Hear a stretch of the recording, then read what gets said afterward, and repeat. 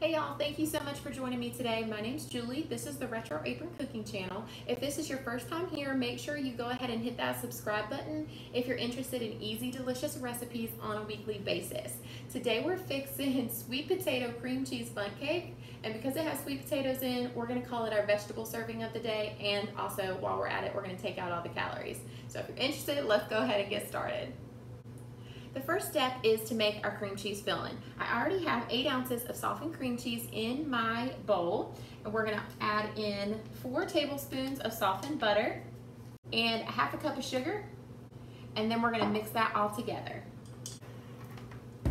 To our cream cheese mixture, we're gonna add 1 egg,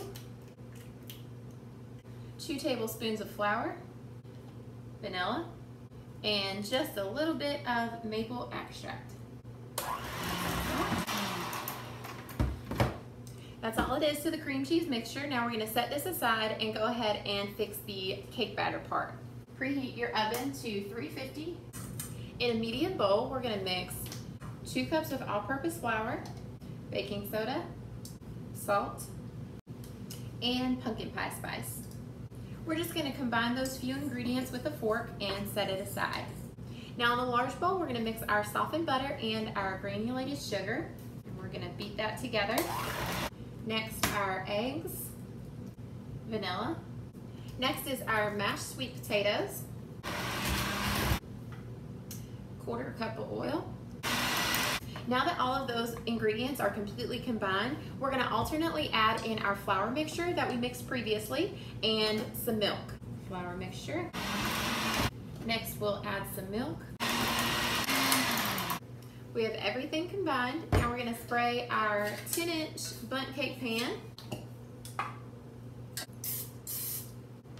And we're going to pour half of the batter in. Next, we're going to spread our cream cheese mixture on top of that. Get that spread out evenly. And now the rest of the cake batter on top. We're gonna put this in the oven for right about an hour, and while it's in there baking, we're gonna fix our maple praline frosting for on top. Sounds delicious.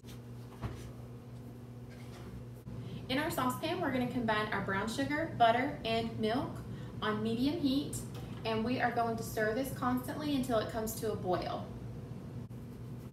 Our mixture has come to a boil. We've been stirring it the entire time. Now we're gonna let it boil for 1 minute, and then we're gonna remove it from the heat. Cut that off. Gonna add our vanilla, our maple flavor, and our powdered sugar. We're gonna continue stirring until that is completely smooth. Here's our beautiful cake. We're gonna let it cool completely before we remove it from the pan.